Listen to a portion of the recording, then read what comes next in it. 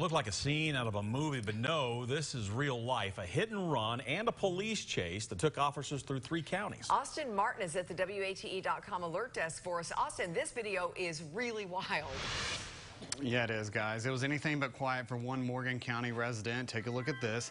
This is Ring doorbell footage from part of that police chase. It started around 11:30 last night when officers were called out to a hit and run on South Illinois Avenue.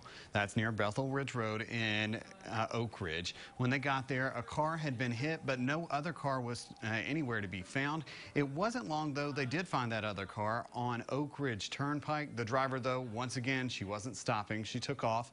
Officers chased the vehicle through the Marlow community, Oliver Springs, and into Morgan County. It only ended because her car ran out of gas on Highway 27 between Wartburg and Harriman.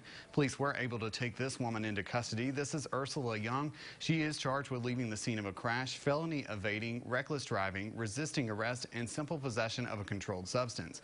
Young also had a failure to appear warrant out of Morgan County. Now, right now, she's being held in the Anderson County Detention Facility.